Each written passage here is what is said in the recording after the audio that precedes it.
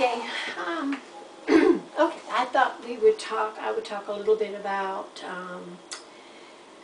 the creative process and the importance of receptivity and spontaneity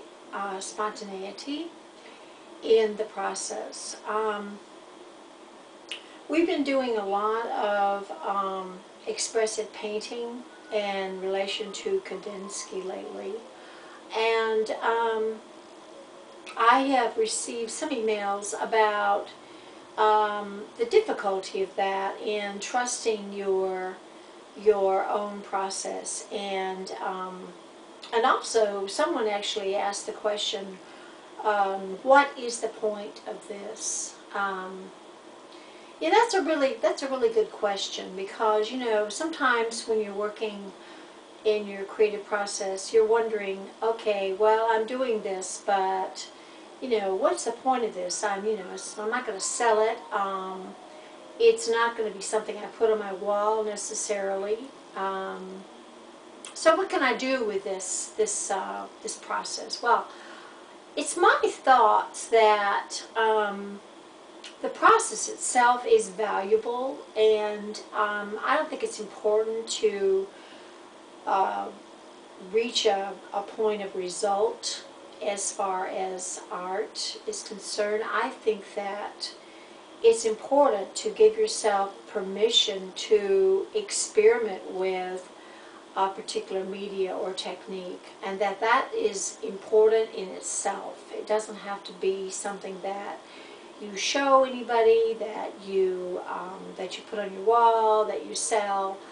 Although you might, sometimes creative play is what I call it. I know that myself, when I'm going through a block in my creativity, really playing and experimenting and just allowing myself the freedom of the process is an important part of breaking through and getting through a block.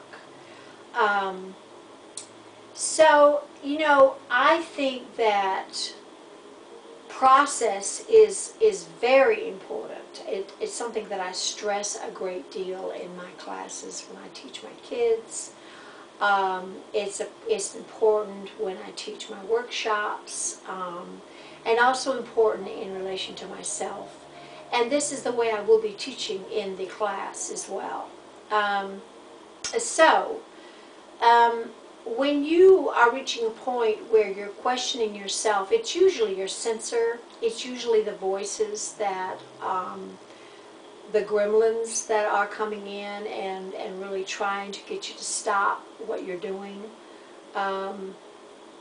Especially if you are a result, you really believe that a result is the most important thing in, maybe you're a perfectionist even. But I'm really trying to teach you to be more free, to be more receptive to what's going on with your colors and your expression when you're doing your painting. Now, this is not the only way to do art. There's different ways of doing art. Sometimes you do plan. Sometimes you do lots of sketches before you put it on canvas. Sometimes you do research, you do try to get accuracy, you do use different tools and techniques for proportion and all that. And I teach that as well. And if you're interested in that kind of art, then you can get a hold of me, and I can put together a class for you. I can even teach you individually. It doesn't mean that I have to have a whole bunch of people in this class. So if you're interested in things like color mixing and basic stuff to do with art skills, definitely, contact me. But this class specifically, the reason why we're doing this is because the artists will be talking about, in the class we're doing on modern art, spirituality, and creativity, they were very innovative. They were very open to new ways of doing art, and they broke through ways of doing art so that you know, really it introduced a lot of techniques that we use today. And so Kandinsky was one who did that, and you have already experienced that in some of the paintings you've done with his work, with his style. Now, I'm not really sure exactly how he did his work. You know, I don't know if he, you know, practiced this particular technique until he got it, got it right, or if he just painted what he felt, or painted what was going on at the time. You know, nobody really knows. You know, you'd have to go back in time to really know exactly why or how he did his work. There are lots of books written on his work, and if you're interested in finding out more about Kandinsky, you can do that, and of course online stuff is available.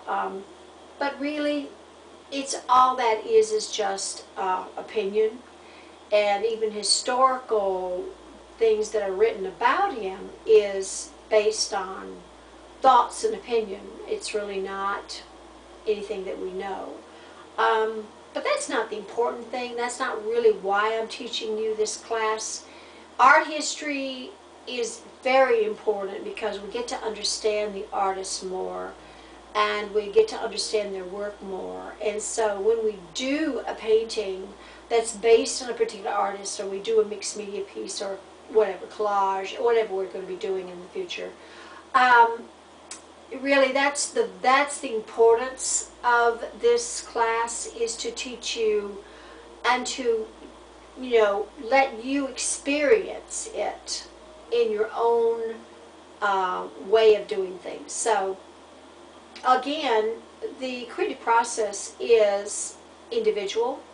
You know, you'll all have individual ways of being creative, and I also want you to start keeping a journal of your own creative process. You know, it's important to know what gets you creative, what inspires you, what colors are you attracted to, what do you like to do when you do creativity? What do you like to work in fact? What would you like to experiment more in? I mean, what would you like to try more instead of, you know, what you do already? That's why I introduced the markers. Not only that, but it was something that I saw on Expressive Art and Activities, I believe that's the group it's called. And I was very excited about the fact that she used markers, and I wanted to really introduce you to the fact that you don't necessarily have to just use paint, that you can use other things to be creative, especially when you are experimenting. Now, once you get the idea of what all these different artists do, or have done, or did, then you can use that in your own work. It breaks through your ordinary way of doing things. It gives you opportunities to experiment with other ways of painting or doing your mixed media pieces. Besides, it's a lot of fun. And so I hope you're having a lot of fun in doing your art, and you're experimenting and allowing yourself receptivity and freedom in your work. And I'd really love to see what you do. And I want to tell you that we will be going on now, probably within this next week. Probably next week we will be going on to the artist by the name of Paul Klee. And he was an amazing, amazing artist, and I think you'll find his work and some of his techniques that he did very innovative. And we'll be experimenting with some of his things that he did. He did a lot of mixed media techniques, and so we're going to be experimenting with some of his stuff. And also how he was inspired by color, and where he got his idea from doing the mosaics, and because he traveled a lot, and so in his travels he saw a lot of things, and he was inspired, and that's where it came up in his work. We'll also be talking about